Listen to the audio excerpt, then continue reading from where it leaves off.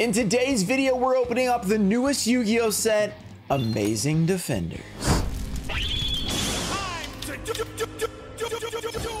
What's up, guys? We're back with another epic opening video. In this video, I have 2 boxes of the new set, Amazing Defenders. This set doesn't release until this coming Friday, so it's a few days early that we're actually getting to open this up, but this set isn't looking so hot. It's called Amazing Defenders, but from what I've seen online so far about the set and what I've looked over it, it should probably be called Atrocious Defenders. That might be a little strong, but so far this set isn't looking too great. We're starting off 2023 on kind of an iffy note. The cards that I am excited for, though, are Card Trooper Collector Rare, because this is a Collector Rare set. There's 15 different Collector Rares inside. There's 3 new archetypes. The archetypes don't seem to be hitting that hard, but I'm excited about the Card Trooper. I think there's a 1-for-1 Collector Rare. That's not a bad upgrade as well, but we're really reaching this time. I guess if we're gonna do a live stream, we're gonna go for the Card Trooper, because that's really the only card I care about in this entire set. Like, yeah, normally we have multiple options, but this time, not so good. So let's just hop into the opening. The giveaway for this video, all you have to do is like the video, be subscribed, turn on notifications, leave me a comment down below, and let me know what you think about this new set. You don't have to just say it's bad. If you think it's good, let me know, because I would like to know what you like about it. Personally, I'm not super excited about it, and I don't think a lot of people are, so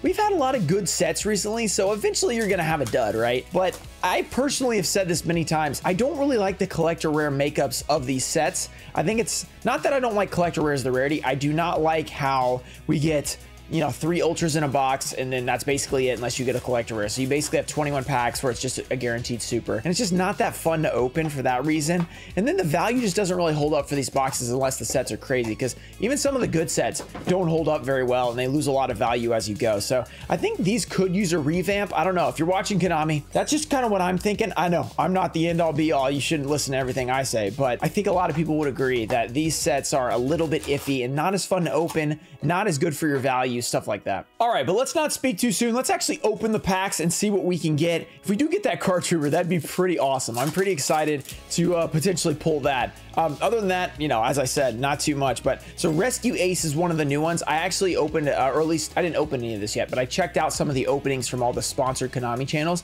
on my Twitch stream. So go check me out on Twitch if you guys want to see that. We've been doing a ton of different stuff. We've been doing Pokemon openings, reviewing new Yu-Gi-Oh sets, playing Pokemon, stuff like that. So we're doing a bunch of different stuff. But I saw all these cards, or a little bit of these cards beforehand, and I'm honestly a big fan of the artwork of these Rescue Ace cards, but I don't think they're supposed to be very good, so maybe they'll become collectible. Who knows? Machine Dupe is now in here. Oh, there's a Ruxian Special right to the Ultra Rare, so there's one of our 3 Ultra Rares in the box. This is a Rescue Ace card. It's basically a fire hydrant, which I think this is pretty creative. I'm actually a fan of this, and I guess, look, here's the thing. Here on this channel, we don't have to play everything. We don't really even play that much in terms of actual Yu-Gi-Oh!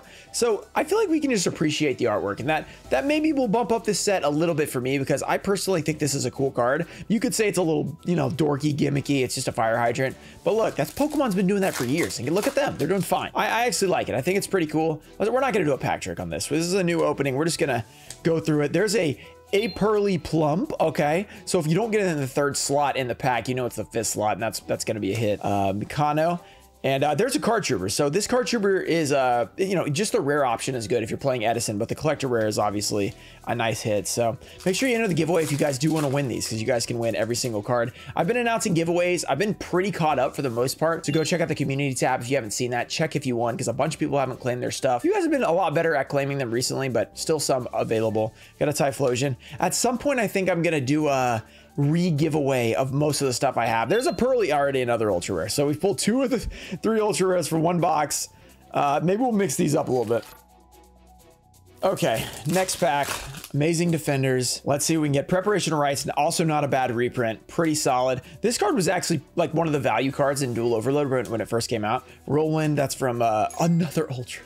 We're gonna pull all the Ultras in the very beginning. All right, another Ultra, which at this point, it doesn't really matter, because, okay, so those are the Pearly. This is another of the new archetype. It's basically the Eevee archetype, you know, of Pokemon. Or the Yu-Gi-Oh! Eevee, I should say. The cute cards, basically. So if you're a fan of those, you might be a fan of the Pearly archetype. There's a Mortal Phoenix Gear Free. This isn't bad either, because this was in Toon Chaos, but it feels like they're just hitting Toon Chaos cards. This was in Dawn of Majesty originally. It was a bad card. It wasn't even $1 in Holo, so I don't think it's going to be that great. It basically took a lot of Dawn of Majesty and Toon Chaos cards and reprinted them, and those cards already are not really that crazy. So Rescue Ace Monitor. I think this is a cool looking Transformer card.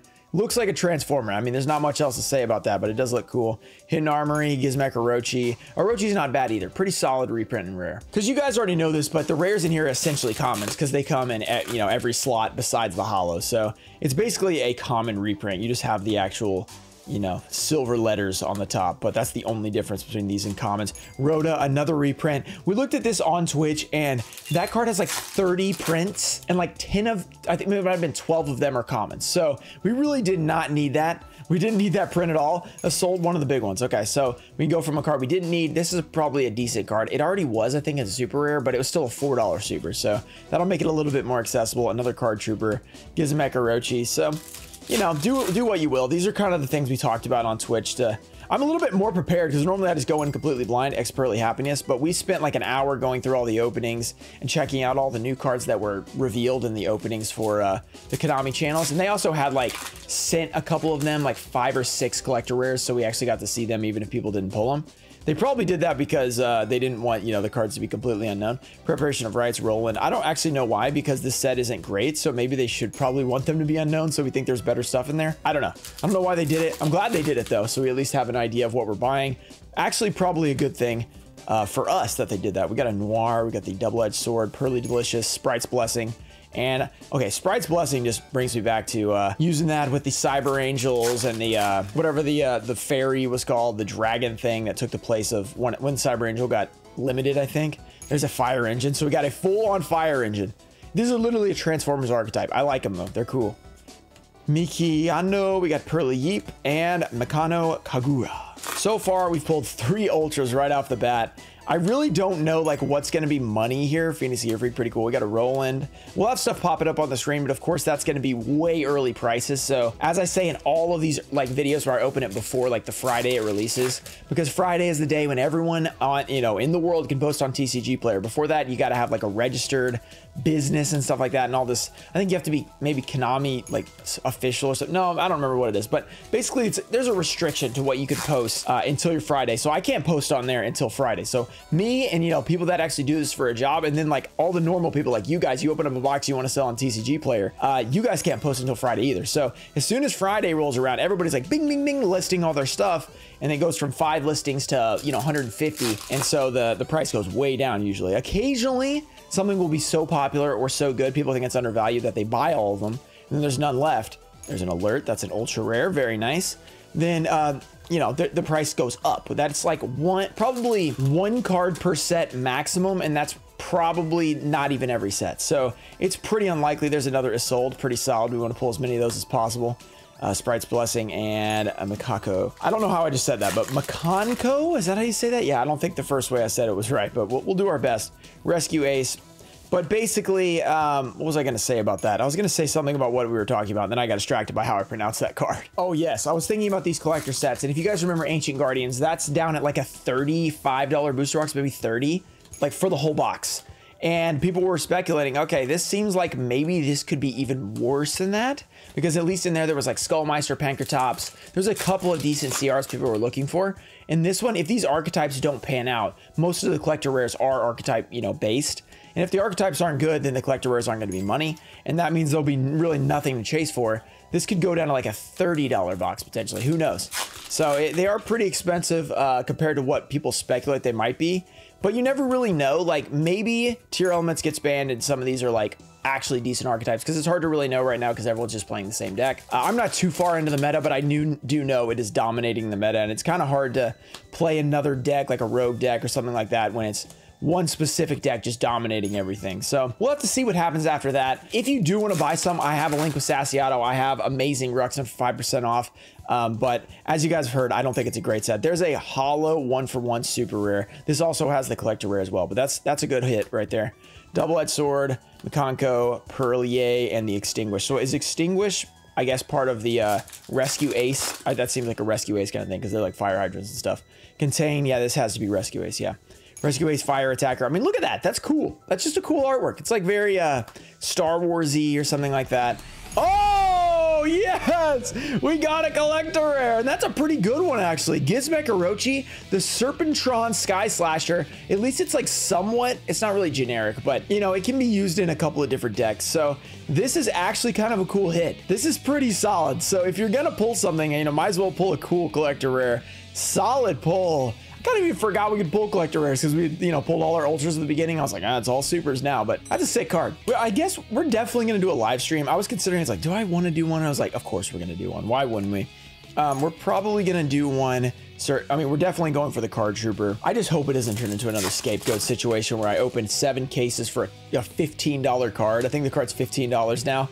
So it's like, I spent all that money, you know, it just hurts. It just hurts when the card, like, at least when I couldn't pull, like, you know, the Stardust, it was still a $600 card when I did pull it. It's like, sure, I bought 13 cases, lost a ton of money, but at least it was, you know, valuable at the end.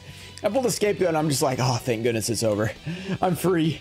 I'm finally free of this card. I did grade that card, by the way, so hopefully we will get that back soon. I'm excited about that. Stray Pearly, we've got the Rescue Fire Ace, Overlay Region, the Sword, Reflection, Happiness, and Limiter Removal. This is quite the interesting set because it's been a while since we've had a set that I wasn't that excited about. I think it was probably Hidden Arsenal 1, which I was very not excited about. I was like, bleh, this is gross. Rescue Ace Hydrant. There's an ultra rare. Another one of those. We got the same card. All right. Be amazing. Don't be atrocious. I'm sorry about that intro, Amazing Defenders. I'm sorry. Really, I'm sorry. Just like, pretend I didn't do it. Give me another collector rare. I mean, you already gave me one, so I guess you couldn't hear me. Sorry about that. I didn't mean to say that to you guys. All right, we got the Kentane, Hare. I mean, the thing is, I don't really expect every set to be a banger because, like, sure, maybe it could be. It is difficult to have this many releases a year because we do have quite a few releases and them all to be like really awesome. However, I do kind of want them to not just be awful, and this seems like it could be going that way.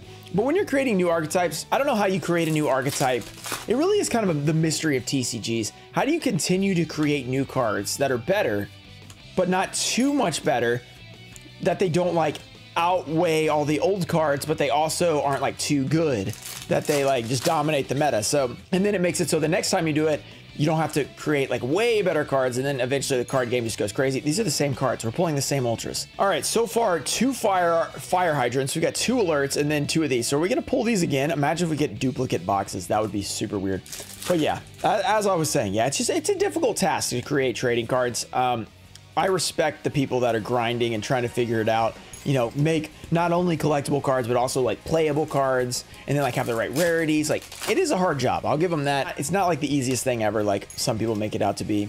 So I get it. I know sometimes there's going to be more of a dud product, which I think may or may not be this one. I'm just hoping that, you know, if you have a dud product, you bounce back the next time, have a great one. So we're hoping for that next time. We got an Impulse Rescue Ace. What is this one? He's got an axe. So they're all firefighters, basically. Reborn. At first when I did, I thought it was just like other ones, but it seems like they're all firefighters. Like, yeah, so that's cool. I mean, everybody likes firefighters, right? Got the Stray Pearly, we got the Mikanko, Hidden Armory, Impearly Happiness, and a Card Trooper. Pretty sick. We're down to the last few packs. We've pulled 1 collector rare. No, we've pulled 6 ultras. That means we pulled all our ultras, right? Yeah, okay, so we did have a little, okay, Reynod's not a bad super rare. Card Trooper and Sacred Scroll. So we have officially pulled all our ultras unless there's like a bonus. Can we get a collector rare to end this off? Let's see. Impearly Happiness. Nice. Okay, few left. Gotta believe. Amazing Defenders. We can do this. Immortal Phoenix Gearfried. Not bad. I don't know like what those supers are going to be valued at, because the supers are usually not money in these sets because you get them so often. But maybe if it's like the big card, maybe it is. There's an Impulse. I do really like the Rescue Ace. Like, I think they look cool. I just do. I don't know. Let me know in the comments. What do you think? What do you think about the archetypes? Not just how they play, but how they look. You know, let me know about the Rescue Ace. How do you feel about them? You think they're too cheesy? You think they're, you know, what do you think about the artwork? I don't know. Give me some feedback on that. Let's see. You guys can win all this stuff. Whoa.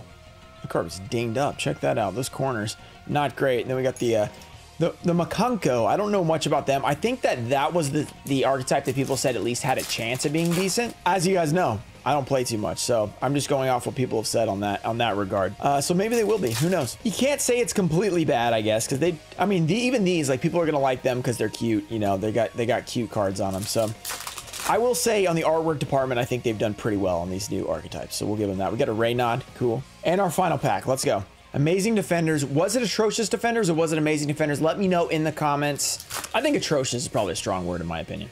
I don't think they're atrocious, but We got a preparation of rights and probably happiness, but definitely not very good. If you guys enjoyed this video, make sure to subscribe to the channel for more epic content like this. Shout out to Tonefo Show, Daxter, Tomato Juice, JT Cho, TCG Trusted Cards, Puffins of Doom, Ernesto Deanda, Dizzy, Flexiboy, Hoppus, Choice 333, Miss Cycle, James Jantz, Frankie Martinez, Ananatai Show, Christopher Ward, Ian Musa, Junior Barding, Mike Nance, Mimic Gecko, Shadowfall, and Thomas McLean. Thank you guys for supporting the channel, and I'll see you guys in the next one. Peace.